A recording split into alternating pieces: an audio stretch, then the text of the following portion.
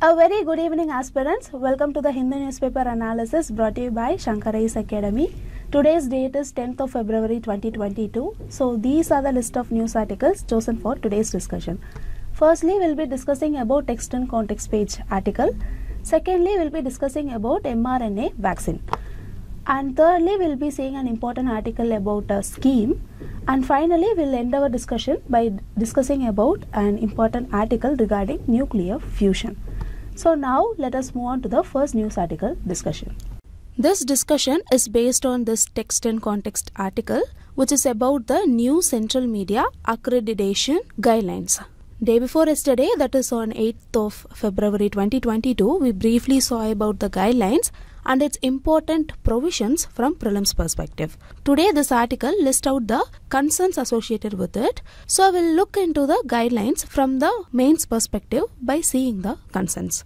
The syllabus relevant to this article is highlighted here for your reference. Please go through it. See, basically, the guidelines are a new policy on accreditation of journalists. The accreditation facilitates the journalist or media representatives to access information from the government sources. So, the new policy is for accreditation of journalists. Note that this accreditation is also called as the PIB accreditation, that is Press Information Bureau accreditation. Because PIB is the one that provides this accreditation at the headquarters. As you know, PIB functions under the Ministry of Information and Broadcasting. It is the nodal agency of the Government of India to disseminate information to the print and electronic media. The information is regarding the government policies, programs, initiatives and achievements. Now, why this accreditation is important? See, this accreditation is important for journalists because it allows access to government offices in Delhi. It enables them to cover some events attended by the Prime Minister and the President. They also can access the media workroom and the PIB library at Delhi's National Media Center if they have this accreditation. Now you might have a doubt why this policy is an issue now. See, previously also there were guidelines on who should be provided accreditation. It was the 2013 guidelines. Now the new 2022 guidelines have many updates and changes. One of the major changes about the withdrawal or suspension of accreditation. Now this provision has raised many concerns. See, previous guidelines also provided for withdrawal or suspension of accreditation, but in a general sense.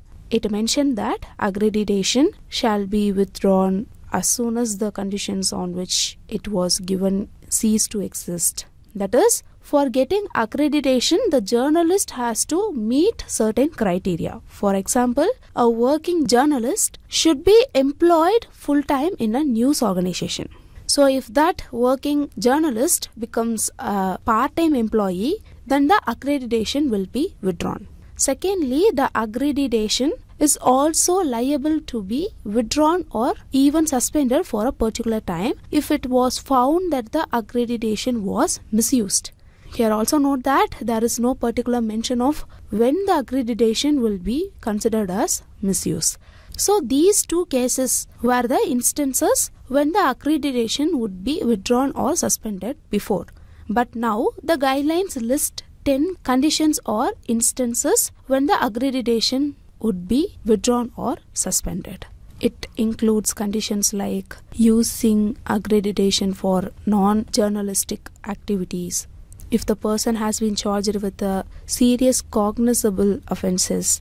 Like that, there are some 10 conditions or instances. See, among these, the contentious condition is the condition H. It mentions that the accreditation of journalists would be withdrawn or suspended if the journalist acts in a manner prejudicial to the sovereignty and integrity of India, prejudicial to the security of the state, or prejudicial to the friendly relations with foreign states.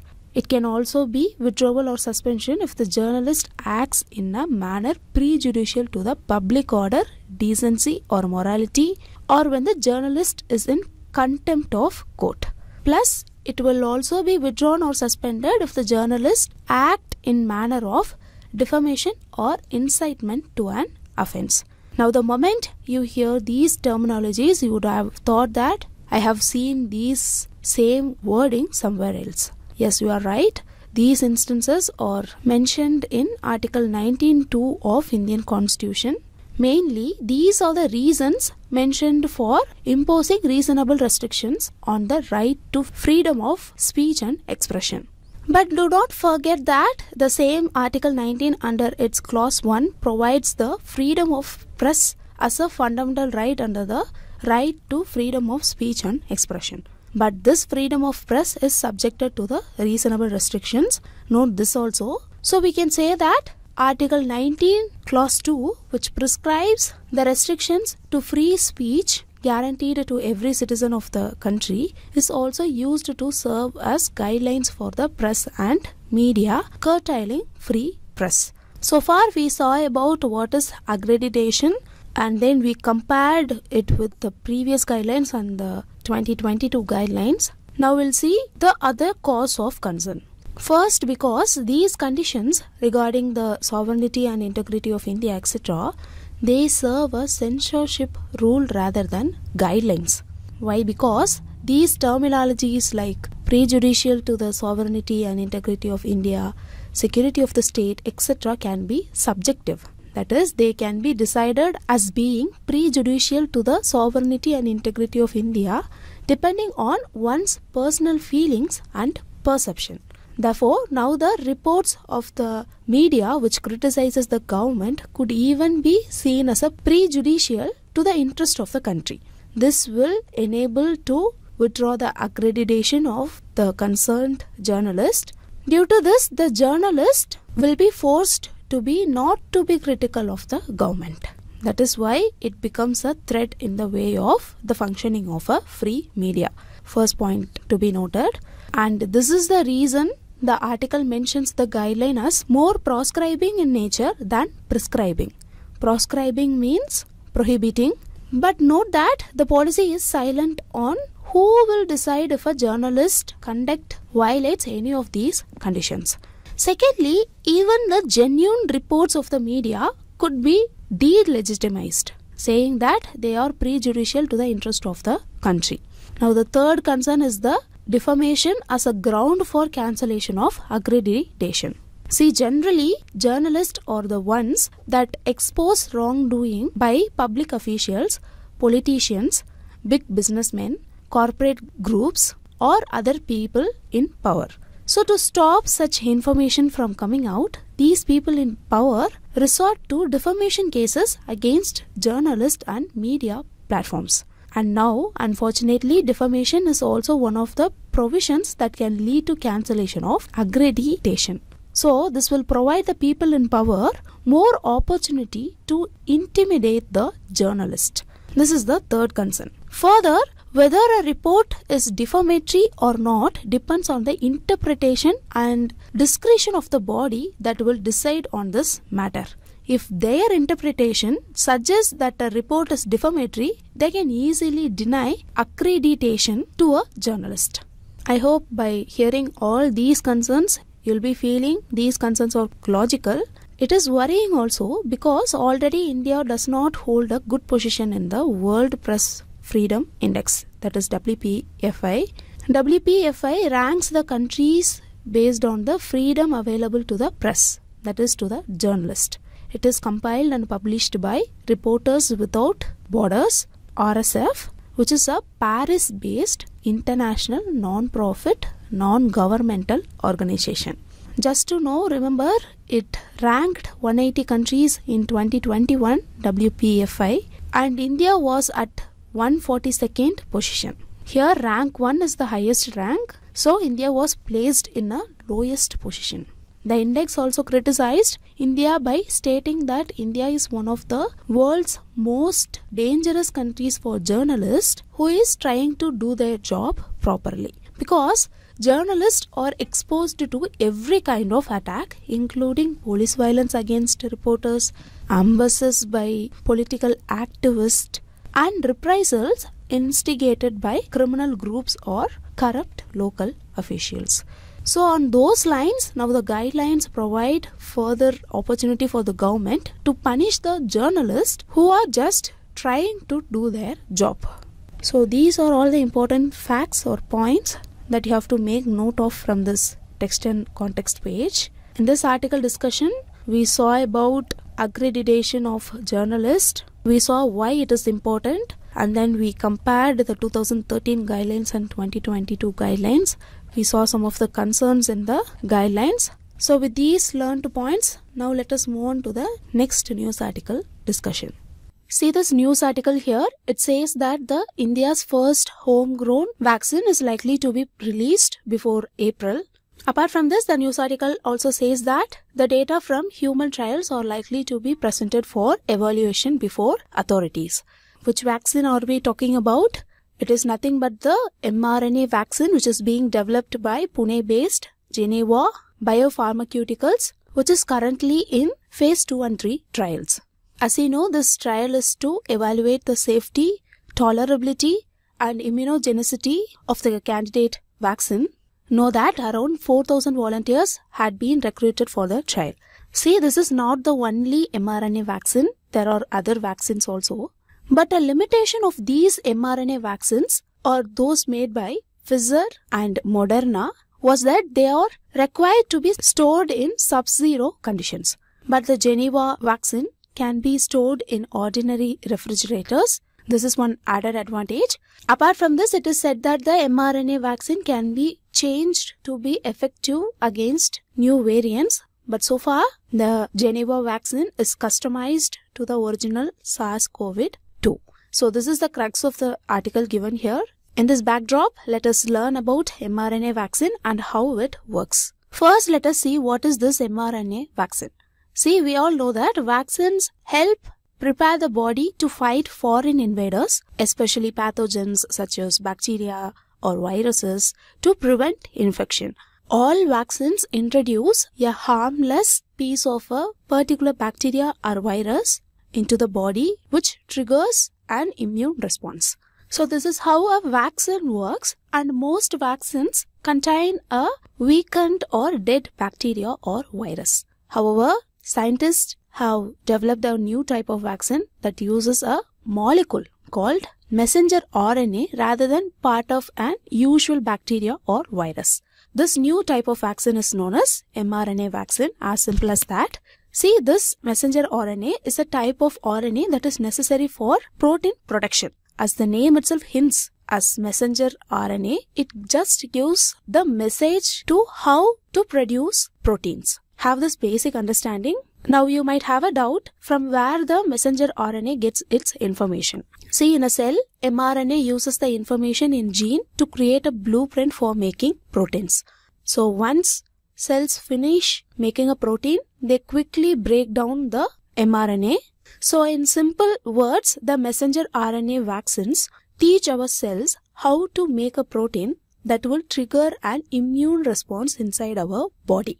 To have a better understanding, let me explain how does it actually works step by step. Firstly, the mRNA vaccine are given in the upper arm muscle. By this, the mRNA will enter the muscle cells and instruct the cell's machinery to produce a harmless piece of spike protein.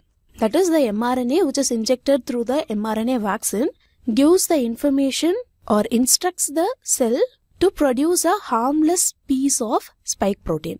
Now, if you don't know what a spike protein means, see, members of the coronavirus family have sharp bumps that protrude from the surface of their outer envelopes. These bumps are known as spike proteins. You can see that from the image given here. These spiked proteins are what give the viruses their name. Under the microscope, these spikes can appear like a fringe or crown. And interestingly, in Latin, corona means crown. And also remember, spike proteins play an important role in how these viruses infect their host. I hope now you can understand what a spike protein means. Now coming back to how the vaccine works. See, after a harmless spike protein is made, our cells break down the mRNA and removes it. This is the first step. Nextly, the cells display the spike protein piece on their surface. Now, the immune system recognizes that the protein does not belong there. This triggers the immune system to produce antibodies and activate other immune cells to fight off what it thinks is an infection. This is what the body might do to fight off the infection if you got sick with COVID-19.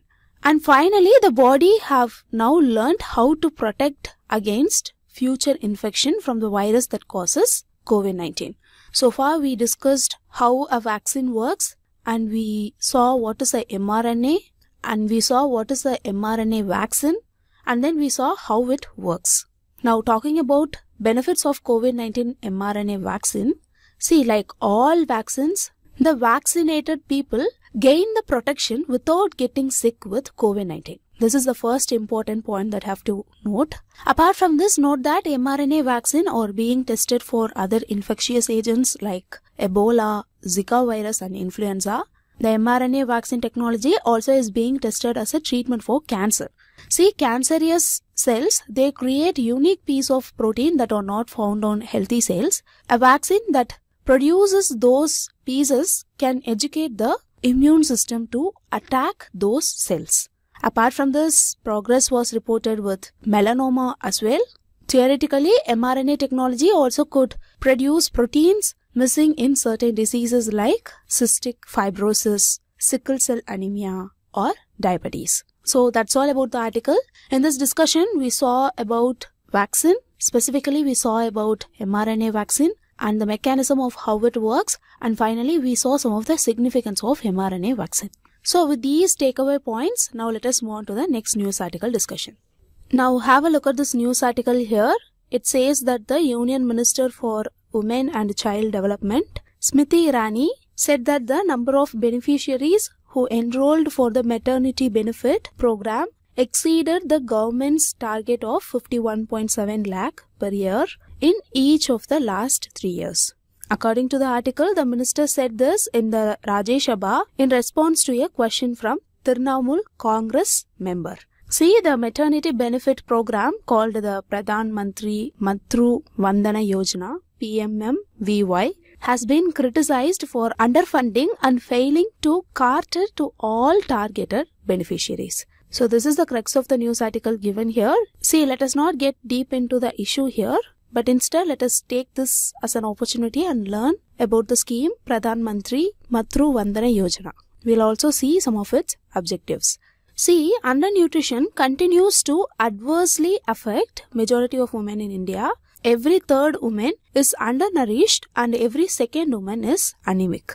An undernourished mother almost inevitably gives birth to a low birth weight baby, right? Owing to economic and social distress, many women continue to work to earn a living for their family right up to the last days of their pregnancy. Furthermore, they resume working soon after childbirth as well. Even though their body might not permit it, they resume their work soon after childbirth, thus preventing their bodies from fully recovering on one hand and also impeding their ability to exclusively breastfeed their young infant in the first 6 months. So considering all these situations, to change them, Pradhan Mantri Matru Vandana Yojana was introduced in 2017 by the Ministry of Women and Child Development. Remember, this scheme is a conditional cash transfer scheme, meaning the cash will be directly provided to the household only if they satisfy specific conditions mentioned in the scheme. Now, who are the beneficiaries of the scheme?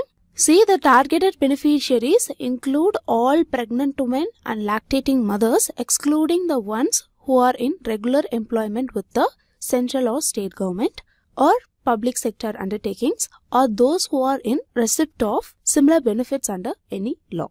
So it includes all pregnant women and lactating mothers.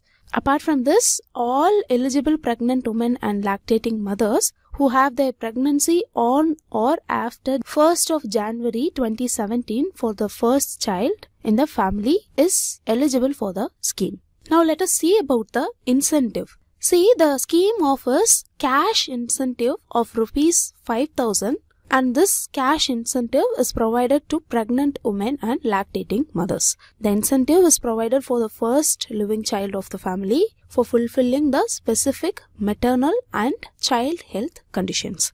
So make note of these points. The incentive is provided for the first living child, and the condition here is to fulfill the specific maternal and child health conditions. Here this image shows you the dispersal of the incentive in 3 installments. Just go through it. So to sum up, it is a partial compensation for the wage loss, which is a part of a plan to provide a total sum of 6,000 rupees on an average to the women. The remaining cash incentive, that is ₹1,000 rupees, is provided under Janani Suraksha Yojana, that is JSY, after institutional delivery. Institutional delivery means giving birth to a child in a medical institution under the overall supervision of trained and competent health personnel. So that's all about the scheme. In this article discussion, we saw about Pradhan Mantri Matru Vandana Yojana. We saw about its objective. We saw about the beneficiaries of the scheme. And finally, we saw about the incentive given under the scheme. With these learned points, now let us move on to the next news article discussion. Take a look at this article. This article talks about the nuclear fusion process and the effort taken to replicate the process in the sun. So in this context, let us learn about nuclear fusion and what happens in the process. Before that, why are we learning this? See, so far we have been generating electricity only through nuclear fission process. An alternative to this process is the nuclear fusion process. So let us first understand what is this nuclear fusion process, and then we'll learn about some of the applications and uses of nuclear fusion process. See, the nuclear fusion occurs when atomic nuclei collide at extremely high temperatures, forming a new, heavier nucleus and releasing energy in the process.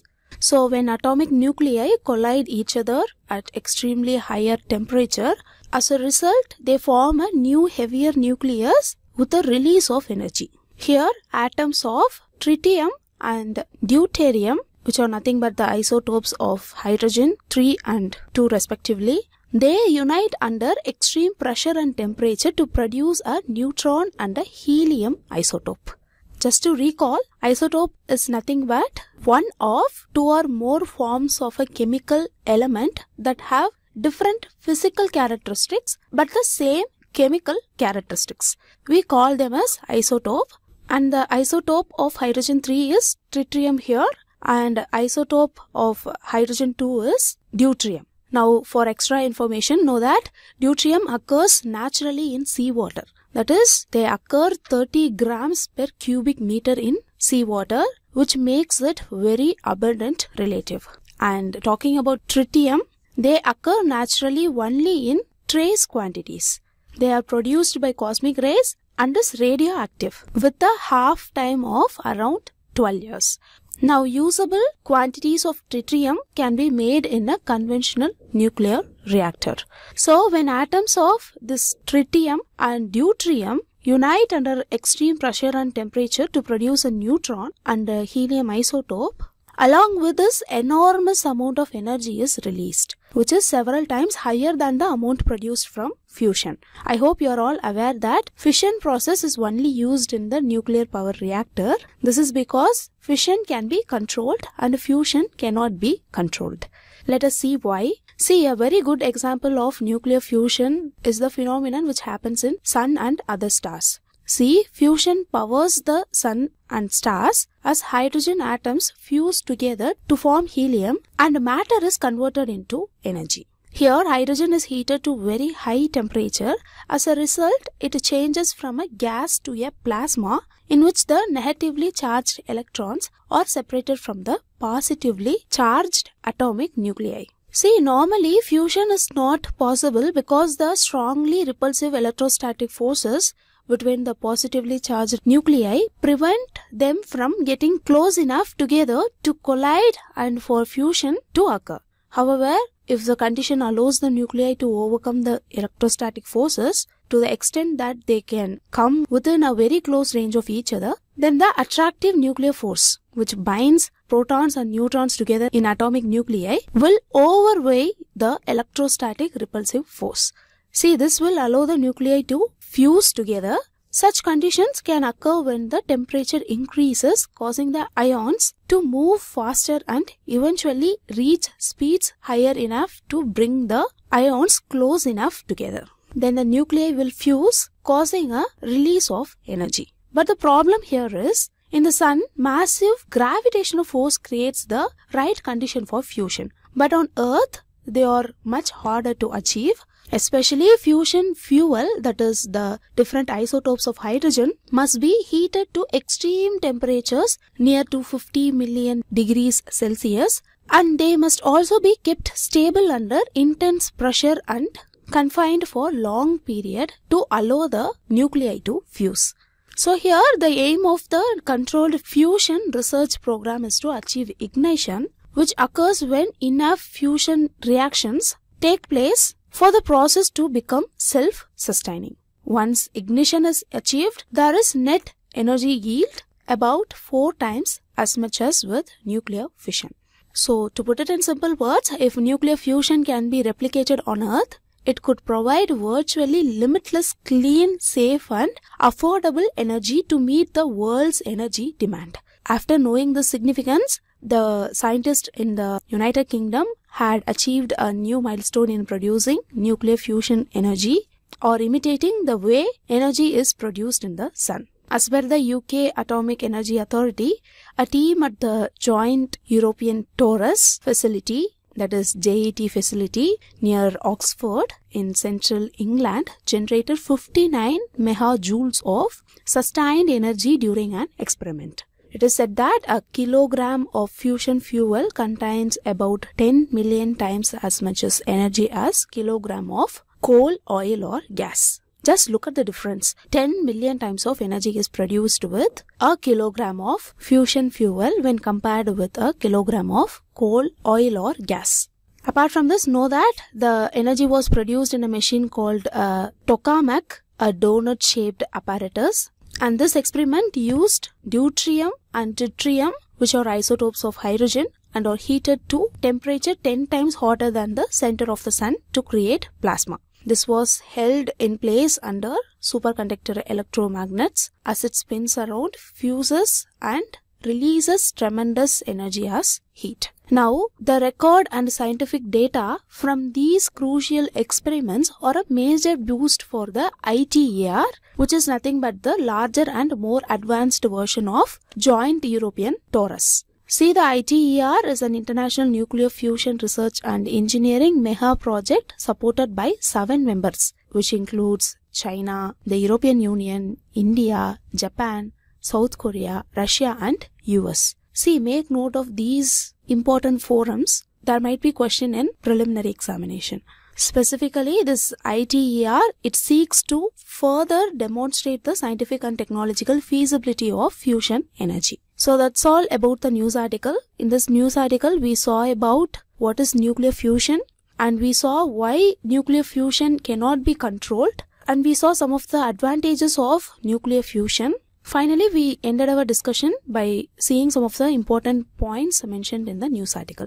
With this, we came to the end of the news article discussion. Now, let us move on to the next part of the news article discussion, which is nothing but the preliminary practice question. Now, look at this first question. This question is about mRNA vaccines. Consider the following statements regarding the mRNA vaccines. Statement 1. mRNA vaccines uses a weakened bacteria or virus to trigger immune response. Statement 2. mRNA injected in the body through vaccine would stay inside the cell forever. Which of the statements given above is or are correct? Option A 1 only, option B 2 only, option C both 1 and 2, option D neither 1 nor 2. See, the correct answer for this question is option D neither 1 nor 2, because both the statements are incorrect. Now look at this first statement. In our discussion, we saw that mRNA vaccine is a new type of vaccine that uses a molecule called messenger RNA or mRNA rather than part of an actual bacteria or virus. So the first statement is incorrect. Now look at the second statement. This statement is also incorrect because in cell, mRNA uses the information in genes to create a blueprint for making protein. Even though mRNA is messenger RNA, the information is provided to mRNA by genes to create a blueprint for making proteins. Once cells finish making a protein, they quickly break down the mRNA. So they do not stay inside the cell forever, which makes the second statement as incorrect. So the correct answer here is option D, neither 1 nor 2. Now moving on to the second question. This question is about Pradhan Mantri Matru Vandana Yojana. Statement 1. The targeted beneficiaries include all pregnant women and lactating mothers, including the central and state government employees. Statement 2. The scheme offers cash incentive to pregnant women and lactating mothers. Which of the statements given above is or are correct? Option A 1 only, option B 2 only, option C both 1 and 2, and option D neither 1 nor 2. See, the correct answer is option B 2 only, because first statement is incorrect. In our discussion itself we saw that the targeted beneficiaries includes all pregnant women and lactating mothers, excluding the one who are in regular employment with the central or state government or public sector undertakings, right? And the pregnant women and lactating mothers, those who are in receipt of similar benefits under any law, will not be covered under this scheme. So the first statement is incorrect. Second statement is actually correct. The scheme offers cash incentive of 5,000 and it is provided for the first living child of the family for fulfilling the specific maternal and child health conditions. In the discussion we saw that this scheme is a conditional cash transfer scheme. So the second statement is correct. Here the correct option is option B 2 only. Now moving on, look at this third question. Which of the following statements with reference to nuclear fusion is correct? They are asking about nuclear fusion. Option A, nuclear fission produces more energy than nuclear fusion. Option B, the process includes a neutron and helium nuclei and forms two isotopes of hydrogen. Option C, nuclear fusion is happening in the sun and other stars. And option D, fusion process can be controlled easily than the fission process. So I have to find the correct statement from these options. See, option A is incorrect because in the fusion process, net energy yield will be about 4 times more than the nuclear fission. So the statement 1 is incorrect. Moving on to option B, this option is also incorrect because in nuclear fusion, atoms of tritium and deuterium, which are nothing but the isotopes of hydrogen, unite under extreme pressure and temperature to produce a neutron and helium isotope. Here the statement is interchanged. The process and the byproducts are interchanged. So the option B is also incorrect. Now look at the option C. This statement is correct because in our discussion we saw that nuclear fusion is happening in the sun and other stars, right? So this statement is correct. Option D is incorrect because in sun, massive gravitational forces create the right condition for fusion, but on Earth they are much harder to achieve. Fusion must be heated to extreme temperatures near 250 million degrees Celsius, and they must also be kept stable under intense pressure and confined for long enough to allow the nuclei to fuse. This is the reason why fusion process is uncontrollable. Fission is easily controllable, whereas fusion is uncontrollable. The option given here is interchanged, so the option D is also incorrect. The correct option for the question is option C, nuclear fusion is happening in the sun and other stars. The mains question is displayed here. Please go through it, write an answer and post it in the comment section. With this we came to the end of the news article discussion. If you like the video, like, comment and share, and do subscribe to Shankar IAS Academy YouTube channel. Thank you.